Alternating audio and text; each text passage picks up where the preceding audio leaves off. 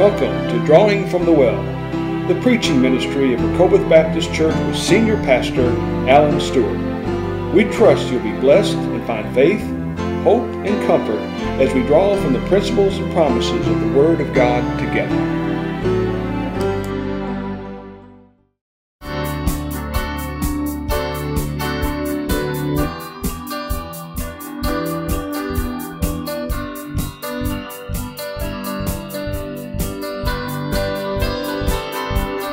Well, good morning. It's great to see you all here smiling and happy today. Let's all stand. Let's sing some praises unto the Lord this morning. And don't be afraid to get happy. It's okay to be happy in Jesus this morning. Give thanks to the Lord, our God and King. His love endures forever. For He is good, He is above all things. His love endures forever. Sing praise, sing praise. With a mighty hand and an outstretched arm, His love endures forever. For the life that's been reborn, His love endures forever. Sing praise, sing praise, sing praise, sing praise. Forever God is faithful, forever God is strong, forever God is with us, forever. Forever God is faithful, forever God is strong, forever God is with us, forever, forever. From the rising to the setting sun, His love endures forever, and by the grace of God we will carry on. His love endures forever. Sing praise, sing praise, sing praise, sing praise. Forever God is faithful, forever God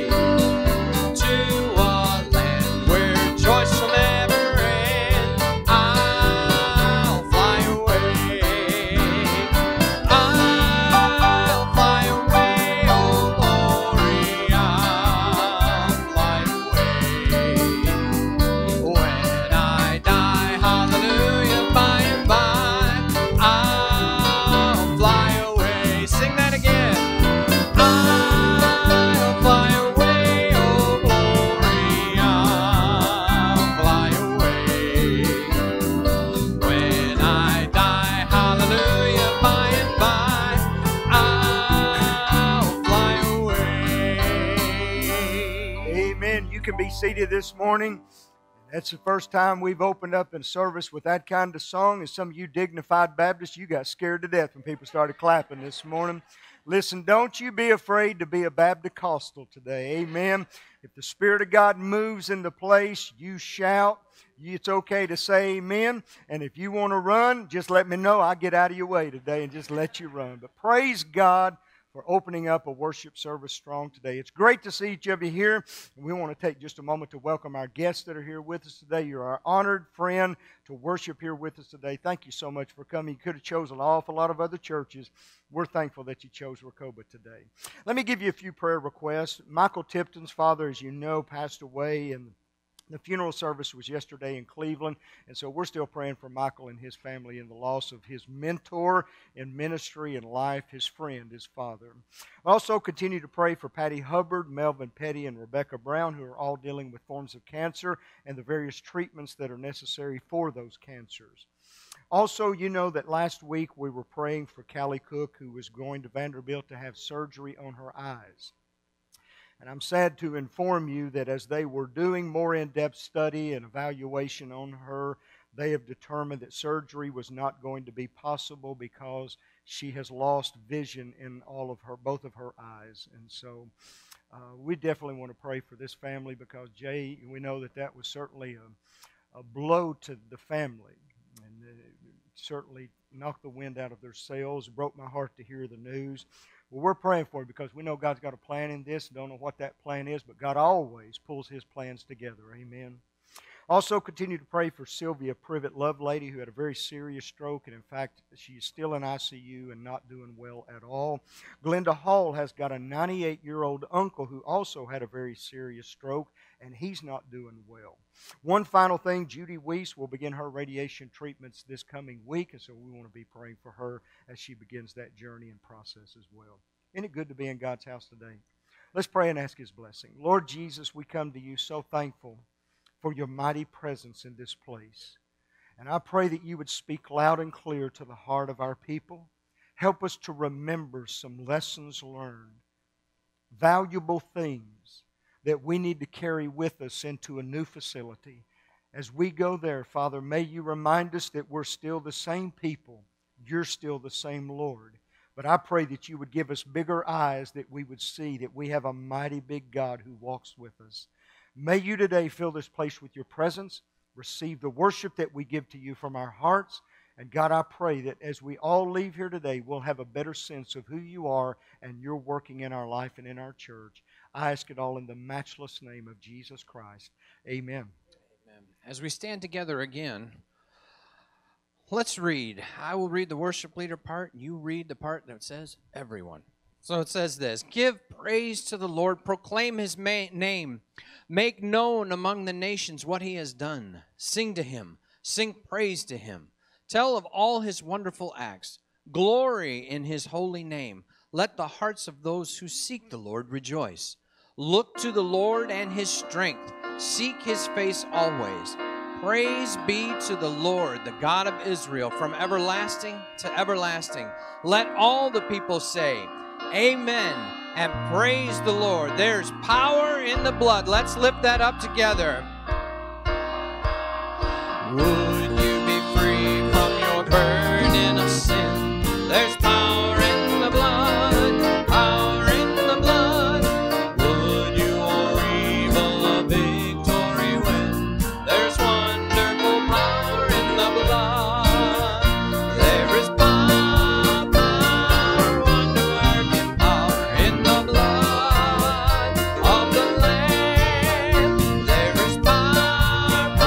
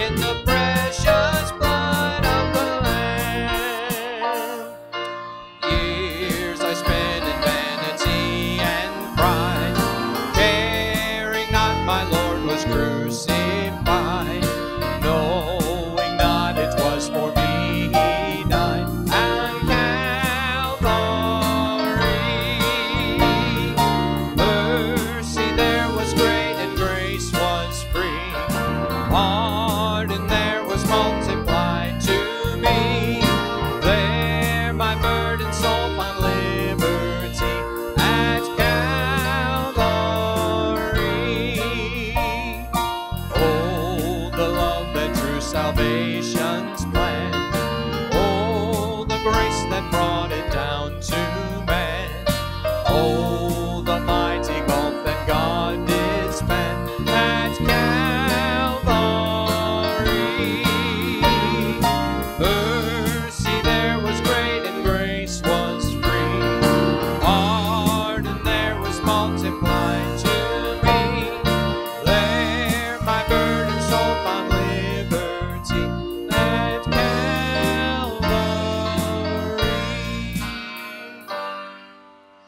I sing praises to your name, oh Lord, praises to your name, oh Lord, for your name is great and greatly to be praised. I sing praises to your name, oh Lord, praises to your name, oh Lord, for your name is great and greatly to be praised. I give glory to your name, oh Lord, glory to your name, oh Lord, for your name is great and greatly to be praised. I give glory to your name, oh Lord, glory to your name, oh Lord, for your name is great and greatly to be praised. Amen. You may be seated.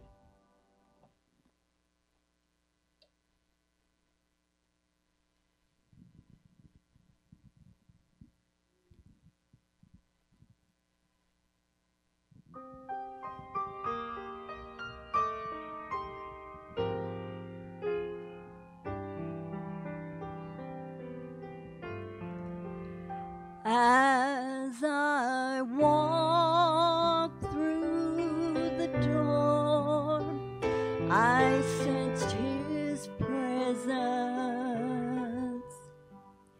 and I knew this was a place where love abounds. For this is the temple, Jehovah God abides here, and we are standing in his presence on holy ground. We are standing on holy ground, and I know that there are angels all around.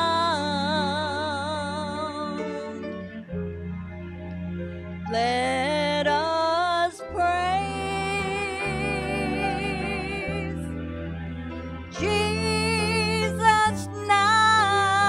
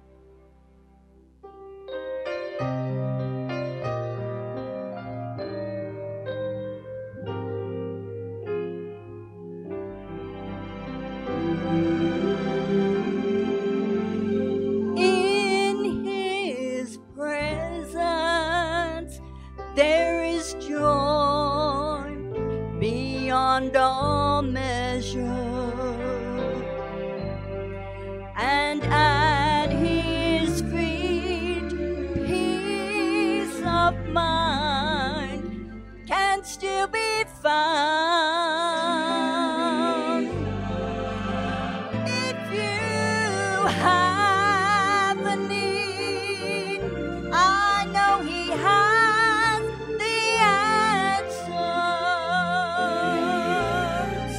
Reach out and claim it, child. You are standing on holy ground. We are standing on holy ground,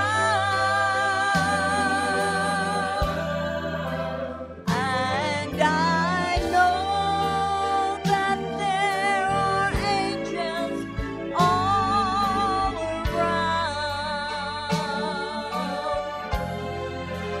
Let us praise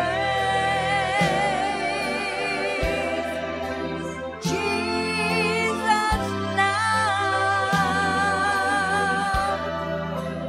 We are standing in His presence on holy ground. Let us praise Jesus now. We are standing in His presence. We are standing in His presence. We are standing in His presence on holy ground.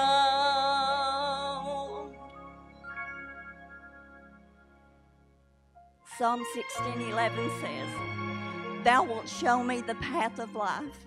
In Thy presence is fullness of joy.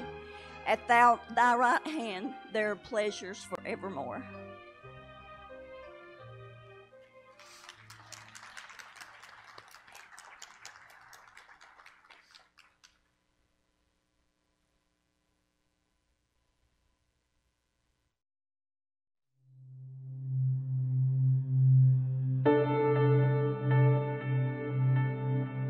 When we pray for help, we trust that God cares.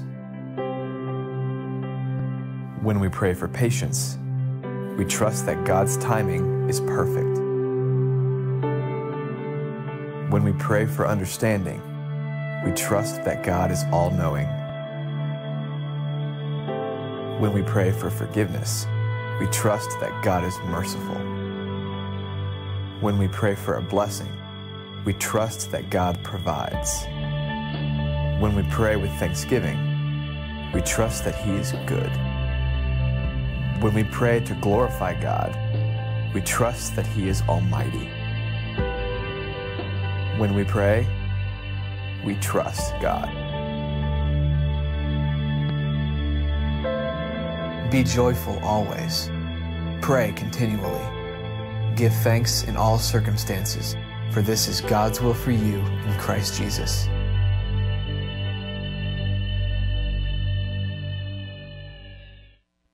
You have your Bibles this morning. Would you take them and find the Old Testament book of Deuteronomy?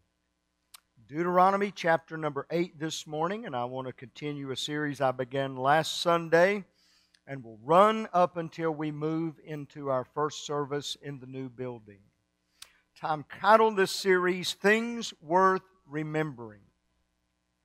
There are some valuable lessons that we should have learned and we need to hold on to as we go forward as a church. There will be things that will help us.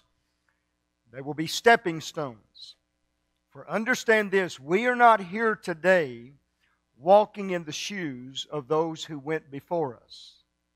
We are here today standing on their shoulders. Standing on their shoulders that we can see over the horizon and understand the goodness that God still has in store for us as a people. Deuteronomy chapter number 8 this morning. I want to read just a few verses here in the very beginning of the chapter. Let's start at verse number 1. All the commandments which I command thee this day shall ye observe to do, that ye may live and multiply, and go in and possess the land which the Lord sware unto your fathers.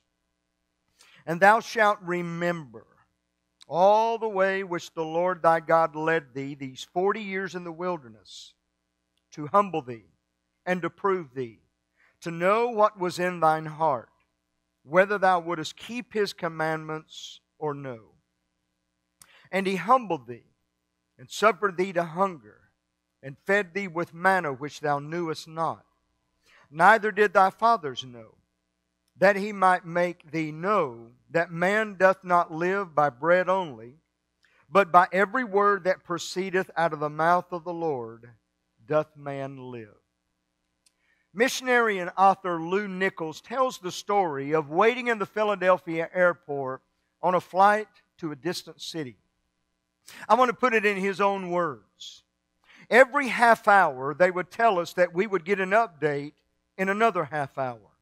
I knew that the plane was there, the crew was there, all the passengers were sure there, but the flight just kept getting postponed. I must admit, by now my patience was running low. When we were finally boarded and about to take off, the pilot explained what had been taking so long. He said, just before we were going to board you, our mechanics found a problem with 2 of our tires in a routine maintenance check. We had to replace both of the tires. So all of a sudden, I was so grateful for the delay that had been frustrating. Now, there was a good reason for that particular airline delay. And I have to tell you, the airlines don't always have a good reason for their delays, but God always does. Now, it is true that patience is a fruit of the Spirit. But it is also true that none of us here like to wait. But yet in our lives, we find that we do it more regularly than we realize. We have to wait on an elevator. We have to wait at traffic lights. We wait in the lines at the grocery store. We wait on our cooks and servers to bring us food at a restaurant. We wait as we turn a computer on for it to totally load up. When you add up all the time that we spend in an average lifetime of 70 years, they tell us that the average person who lives 70 years has already spent 3 years of their life just waiting for something to happen. Now, here's the thing this morning. The real problem isn't the waiting. The real problem is what happens inside of our hearts while we're waiting. With that thought in mind, I want to speak to you on this subject this morning, the necessity of patience. In this portion of Scripture of Moses' farewell address, he's reviewing their history.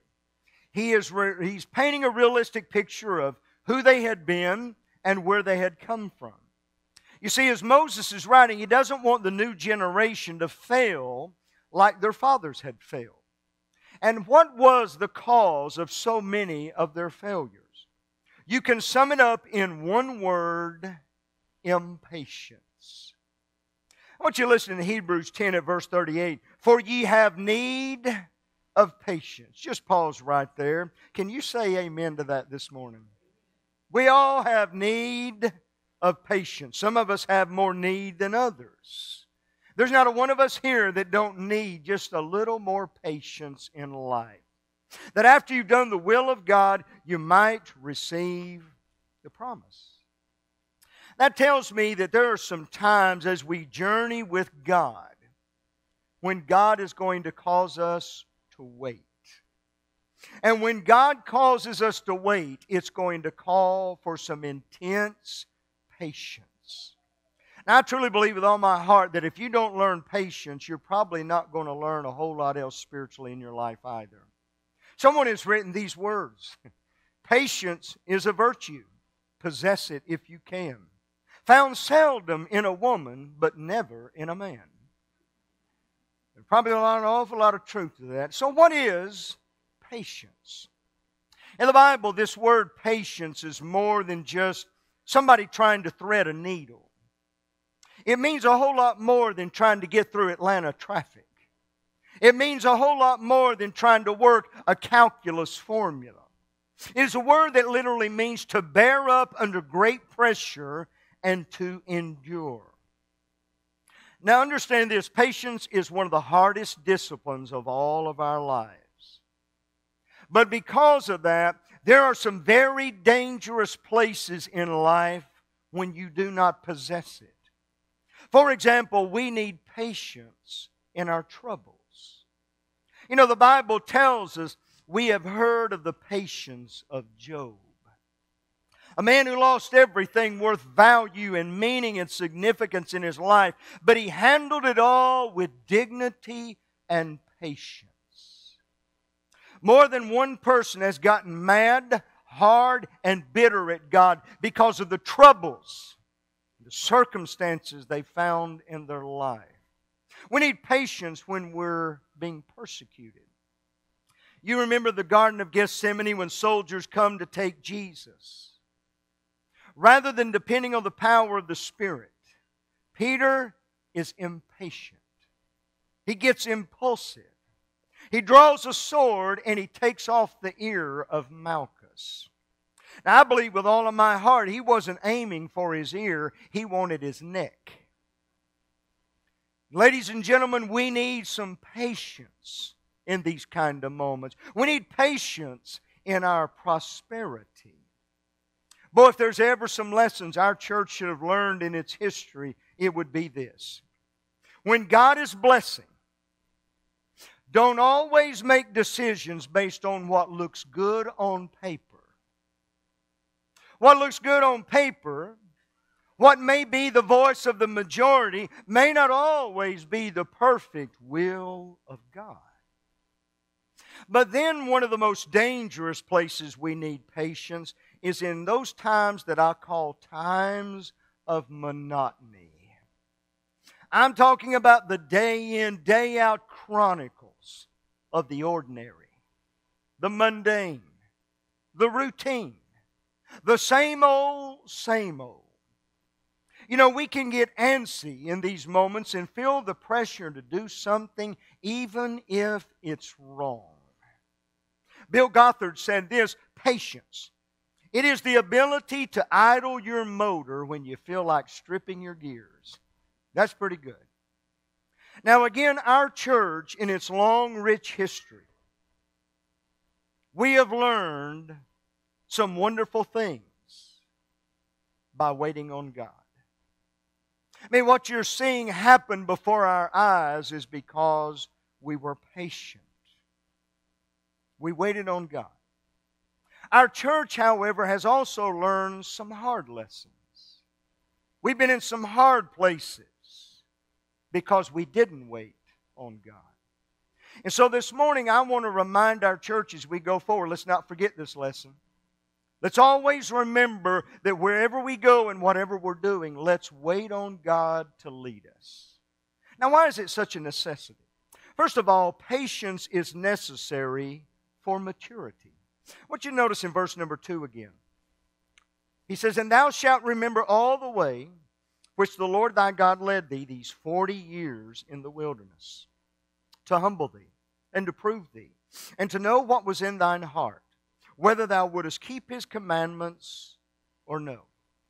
Now sometimes in 40 years, God led them on detours. Sometimes He led them down dead-end alleys. Sometimes He led them into some dry, mundane places in the wilderness. And I want to remind you that sometimes God led them around in circles and they thought they were going nowhere. Listen to it in Deuteronomy 2, in the last part of verse 1 to verse 3. "And we compassed Mount Seir many days. And the Lord spake unto me, saying, Ye have compassed this mountain long enough, turn you northward." In these moments when God leads you around in circles, it can be incredibly frustrating. But in all of it, God is testing, He is proving, and He is maturing them.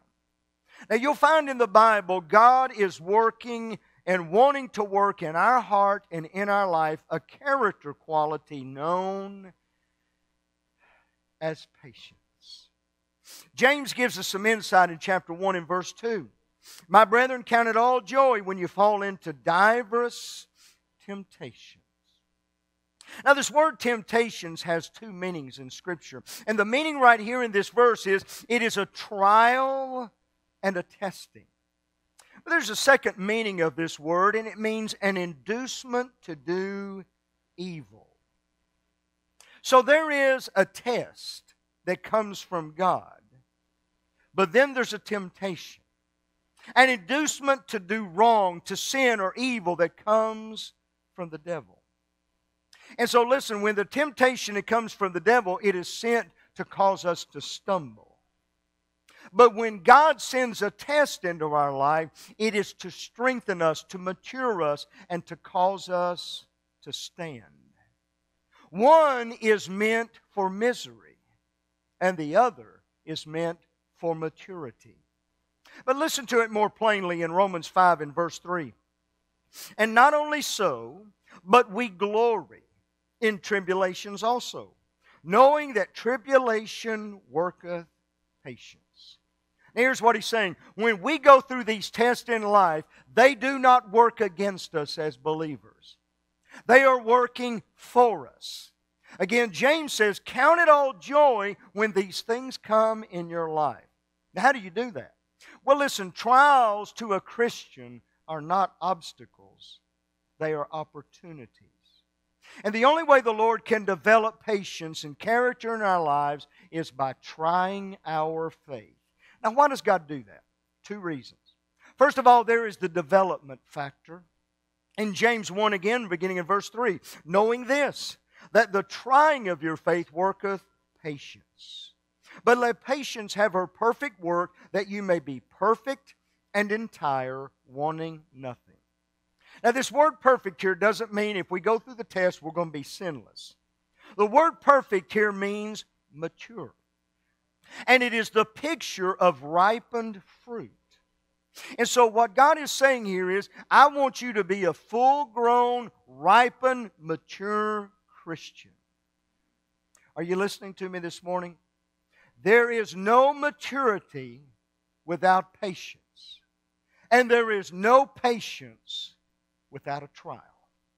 Oswald Chambers said this, if you're going to be used of God, He will take you through a multitude of experiences that are not meant for you at all. They are meant to make you useful in His hands. God spent 25 years working in Abraham before He could give him the promised son. He spent 13 years working in Joseph's life, putting him through various testings before He could put him near to the throne in Egypt. He spent 80 years preparing Moses for 40 years of service. Now here's the point I want to drive home this morning. God must work in us before He can work through us. There is the development factor, but then there's the devotional factor. Proverbs 8, beginning in verse 34. Blessed is the man that heareth me, watching daily at my gates, waiting at the post of my doors. For whoso findeth me findeth life, and shall obtain favor of the Lord. Now, do you know what we do so many times in our prayer life? We spend so much of our prayer life seeking the blessing more than we seek the blesser. And what God is saying here is, I want you to seek my face, not just my hand of blessing. Now listen, these trials that come into our life, they are intentional. You need to know that this morning, or you'll get your feelings hurt at God. They are intentional. They're there to build endurance. They're to keep us going on, to keep us trusting, to keep us praying, and to keep us relying upon God. That's why Paul said in 2 Corinthians 4 and verse 17, for our light affliction, which is but for a moment, worketh for us a far more exceeding and eternal weight of glory. Trials rightly used help us mature in our faith. And God is trying to grow us. God has grown us through some of the experiences and decisions that we have made as a church throughout all the history of our church. But He's trying to build patience, endurance, that will stay with God rather than getting ahead of God in hours of crisis. There's the second thing I want you to see. Patience is necessary for victory. Notice beginning in verse number 3. And He humbled thee, and suffered thee to hunger, and fed thee with manna which thou knewest not, neither did thy fathers know, that He might make thee to know that man doth not live by bread only, but by every word that proceedeth out of the mouth of the Lord doth man live. Thy raiment waxed not old upon thee, neither did thy foot swell these 40 years. Not only did God feed them miracle manna every morning, but God kept their clothes from wearing out for 40 years. Their feet didn't even swell, we're told. Let me ask you in this place, is there anybody here that's still wearing the same shoes you bought 40 years ago? There's a good chance for most of you, your feet would not even fit in those shoes 40 years ago. And listen, we're told He did it for 40 years. You see, the lesson is when you endure, you mature. And when you mature, you become the victor rather than the victim. Ladies and gentlemen, there can be no victory in life without patience. You may say, but Pastor, listen, I know that one day when I get to heaven, there I'm going to experience victory. Yes, you will. But I want you to put this verse in your mind. Romans 5 and verse 17. For if by one man's offense death reigned by one, much more they which receive abundance of grace and the gift of righteousness shall reign in life by one, Jesus Christ. Now, ladies and gentlemen, in that verse, he is not talking about us reigning in the sweet by and by. He's talking about us reigning in the nasty now and now. Right here on planet Earth, we can know victory. God wants us to have a victorious life. He wants us to be strong.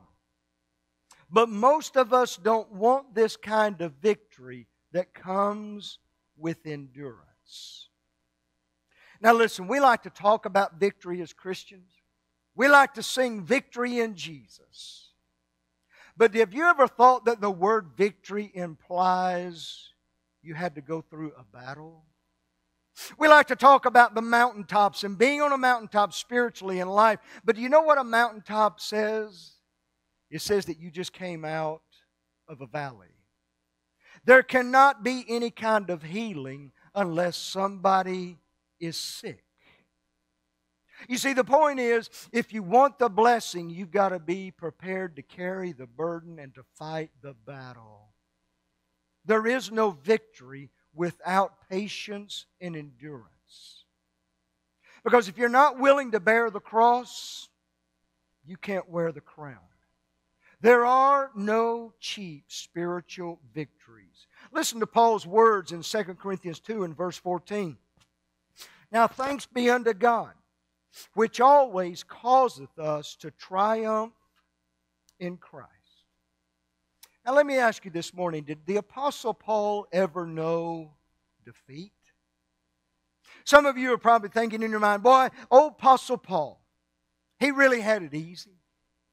All he did was sit around and write books of the New Testament, never really knew any difficulty, and every time he got into any kind of problem, he just simply wins. It was just victory all the time for Paul. Well, listen, Paul did know victory all the time, but I want you to understand what he went through to get it. In 2 Corinthians 4, beginning in verse 8, we are troubled on every side. Stop there for a moment. He's saying, you think you've got troubles? I've got them coming in hard and heavy on every flank of my life. We're troubled on every side, yet not distressed, persecuted, but not in despair. We're not forsaken, we're not cast down, but not destroyed. Always bearing about in the body the dying of the Lord Jesus, that the life also of Jesus might be made manifest in our body. Listen, regardless of how complicated the problems of life may be, I'm telling you with great certainty this morning, we can have the victory in Jesus Christ. There is no reason for a Christian to be born crying, to live complaining, and die disappointed. We can be victorious because of Jesus. In Hebrews 6 and verse 12, we're told to be followers of them who through faith and patience inherit the promises. Third thing I want you to see, patience is necessary for prosperity. Turn over then to verse number 7 and look through verse 9. For the Lord thy God bringeth thee into a good land, a land of brooks, of water, of fountains, and depths that spring out of valleys and hills. A land of wheat and barley and vines and fig trees and pomegranates. A land of olive oil and of honey. A land wherein thou shalt eat bread without scarceness. Thou shalt not lack anything in it. A land whose stones are iron, and out of whose hills thou mayest dig brass. Now, as exciting as those days are going to be, don't forget, it took them 40 years to get there. Now, here's the lesson. When you don't understand, don't get hasty, don't get feverish, and don't become impatient. God wants to teach us patience, and here's why. Patience is the key that unlocks the door to every other blessing God wants to give you. Let me give it to you in James 5, beginning in verse 7. Be patient, therefore, brethren, unto the coming of the Lord. Behold, the husbandman waiteth for the precious fruit of the earth, and hath long patience for it, until he receive the early and latter rain. Be ye also patient, establish your hearts, for the coming of the Lord draweth nigh. Now what he's using here is the illustration of a Jewish farmer. And if you're not a patient man or woman, the last thing you need to ever be is a farmer. Jewish farmers would plant and sow and plow in what we call autumn, and they then had to wait till early spring to get the harvest. But the farmer prepares his field and he knows he can't hurry the crop, so he waits. But it doesn't mean he's doing nothing while he's waiting. He cultivates. He weeds. He fertilizes. He waters to help mature this harvest he is sure to come. A farmer, he is patient with his soil. He's patient with the seed, and he's patient with the seasons. A farmer can't control the weather, and so he knows too much rain will rot his crop. Too much sun will burn it up, and so he watches. He works, and he waits. You ever wonder why God waits sometimes in our life? Let me give you a verse. Isaiah 30 and verse 18. Therefore will the Lord wait, that He may be gracious unto you, and therefore will He be exalted. But now at this moment in the message, I want to take just a moment to raise a red flag to our church. There is danger, there is peril in prosperity and comfort. Danger. As a church, we're about to step into some things we have never had before in the history of our church. God has blessed us with all spiritual blessings in incredible ways. And I want you to think with me here. These Jews had been slaves in Egypt. You know what that means? They hadn't had much. Now they're going to move into a land, they're going to be living in their own houses, watching their flocks and their herds increase. They had been nomads out in a wilderness, but now they're going to be settled down in a rich land, enjoying peace and prosperity with their children and their grandchildren. Now here's the red flag. How easy it would be for them to become proud and so wrapped up in the blessings that God gave them that they forgot the one who blessed them. How easy it would be to forget how helpless they were before the Lord had rescued them. How easy it would be to begin to think that their success was because of their own strength, their own wisdom, their own creativity. Or even worse, to begin to think, we deserve this. May I remind you this morning, the only thing we have ever deserved was hell. Did you hear me this morning? That's why God gave us something called grace that we didn't deserve. God has been gracious to our church.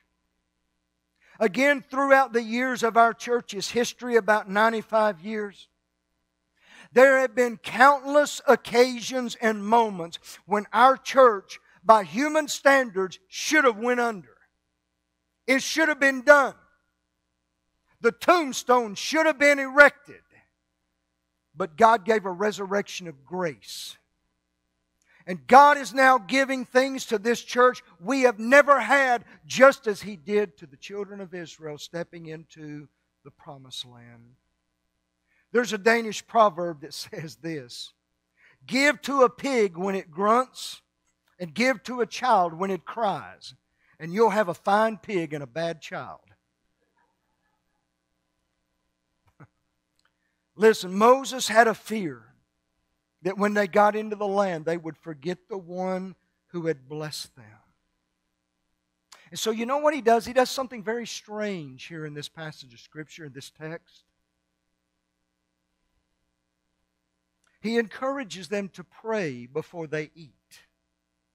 Then he encourages them to do something by verse 10 that I have never caught before in the Word of God. And I'm going to be honest with you, very transparent. And I would say you're going to agree with me this morning. You've never done this either. Never one time have I done this. I have prayed before my meals. By verse 10, the challenge was pray after you're full. How many of us ever pray after we've ate the meal?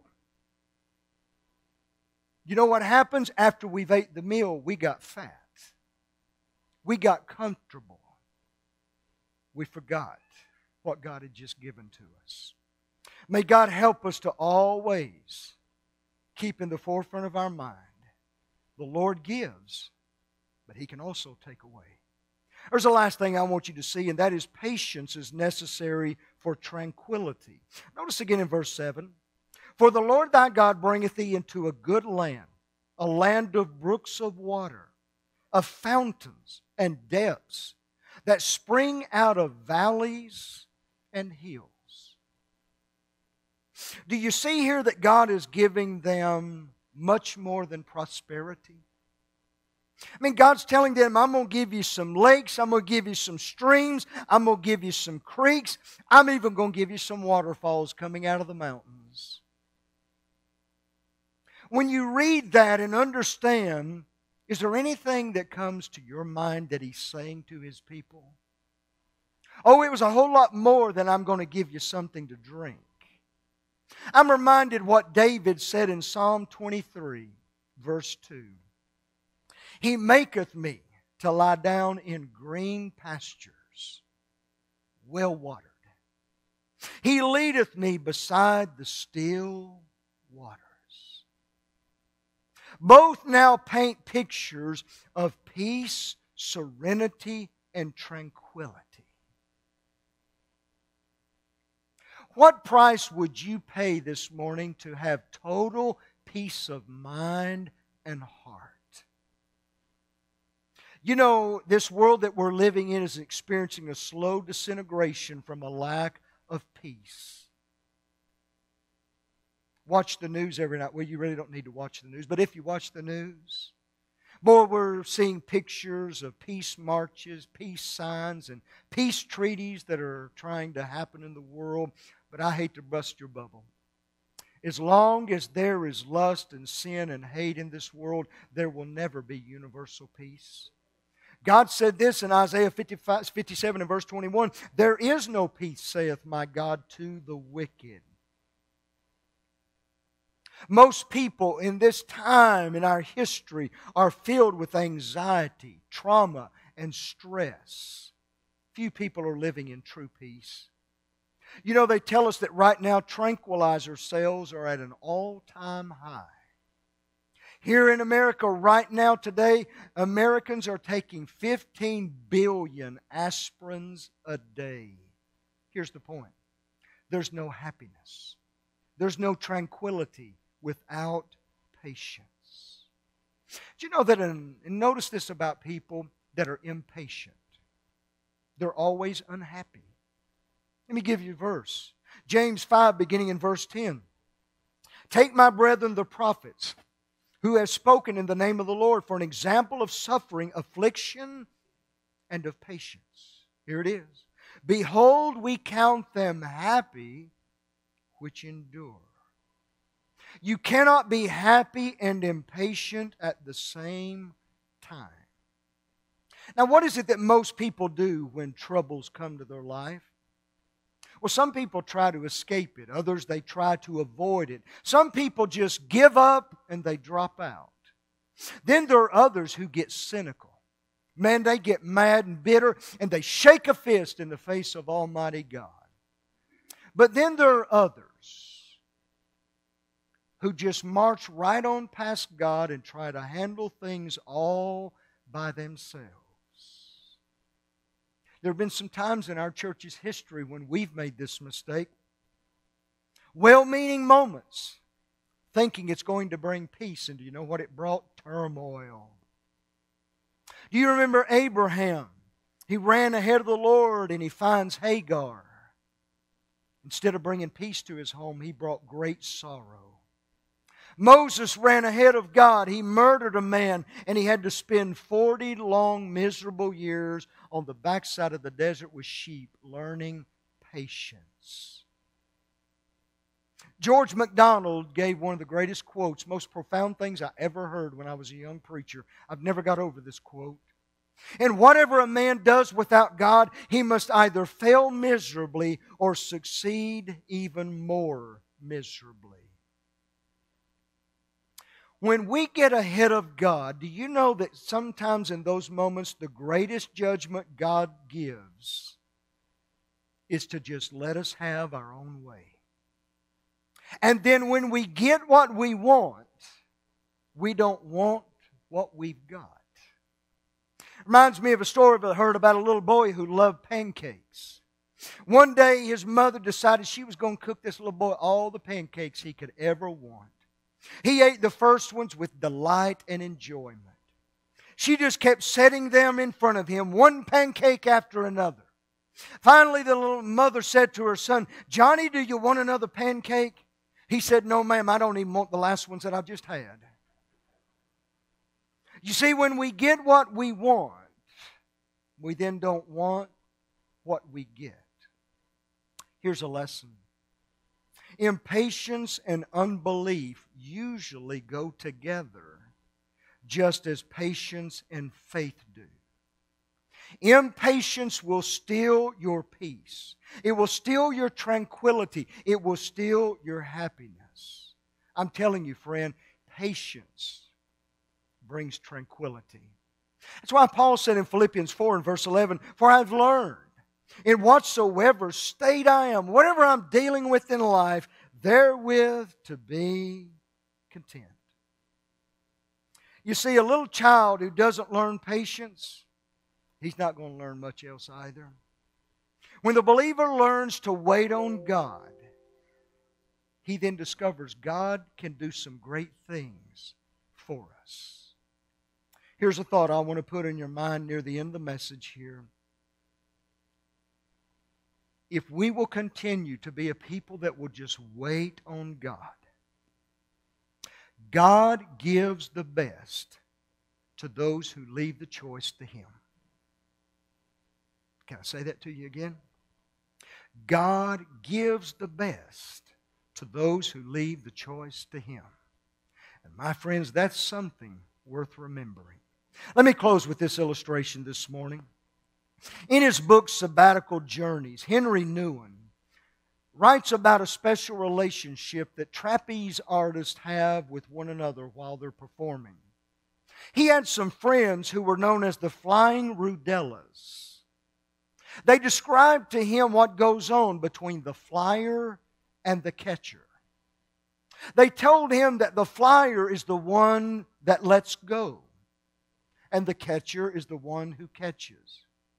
As the flyer swings high above the crowd on the trapeze, the moment comes when he must let go. He then arcs out into the air. His job is to remain as still and as patient as possible. Let me pause right here for just a moment. 75 feet from the floor, in midair. You better be patient, because disaster comes if you're not.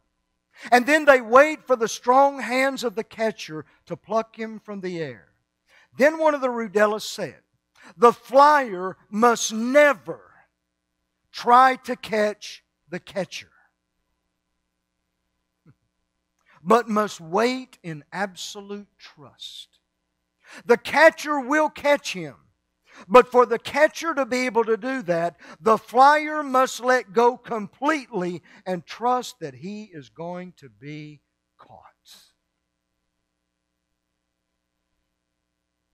Do you know what we have done in building a building with a price tag that it's got? We're free-falling. We have let go in absolute trust. Do you believe this morning that the catcher will catch us? With all of my heart, I believe it. There is a necessity for patience. Eugene Peterson gave this paraphrase of Romans 8:24. Waiting does not diminish us any more than waiting diminishes a pregnant mother.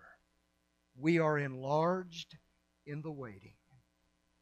May God enlarge us as we wait and we pause, and He fill us with the goodness and glory that He's got in store. Heads bowed and eyes closed, they come with a song of invitation.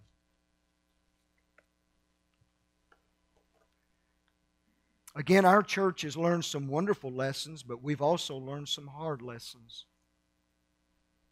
We don't ever need to forget them.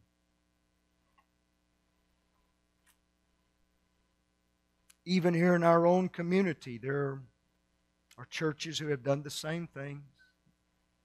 They've got ahead of God and thinking they were bringing peace, and they brought turmoil, division, and chaos. May we learn the lesson now that we never repeat it again. I know you know that I love history, but can I tell you this morning what history is? A.T. Pearson said it like this: history is His story. God is the one that is writing the story of Rehoboth Baptist Church. That used to be Mountain View Baptist Church, that used to be First Baptist Church of Soddy. May God take us wherever He wants to go. May we follow Him faithfully. In a moment, I'm going to pray. We'll stand to our feet in a hymn of invitation. Don't know what decision you may need to make today. Not sure what God may have spoke to any person's heart. But whatever He's speaking to you today, would you obey Him? Maybe it's just simply this: you have need of patience. Holy Spirit of God, may You take this message today, seal it in our hearts. God, keep it in the forefront of our minds to always remember to wait, be patient, trust You, and goodness, blessing, the promises, and the rewards come when we do. And I ask it all in Jesus' name. Amen. As we stand and sing, would you come today? Draw me close to You. Never let me go.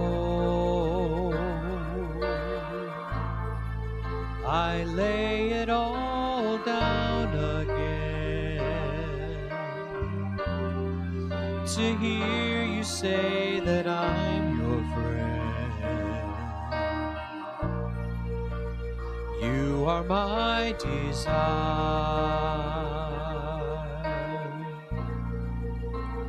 No one else will do, 'cause nothing else could take your place. To feel the warmth of your embrace, help me find the way, Lord, bring me back to you.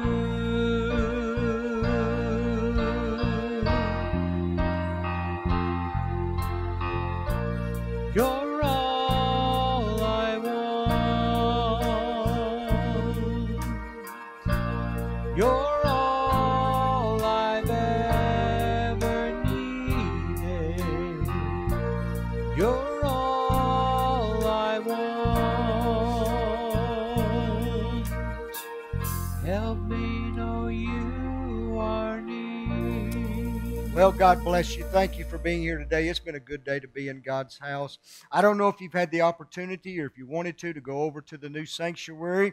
We've got plenty of Sharpies if you want to write on the sanctuary floor only those scriptures that may be important to you, because I want you to have an opportunity to stand on the Word of God as we move in and we begin to worship there as well. Many have already done so. If you want to do that immediately following the service, you feel free to go over. There'll be those there that'll help you get in.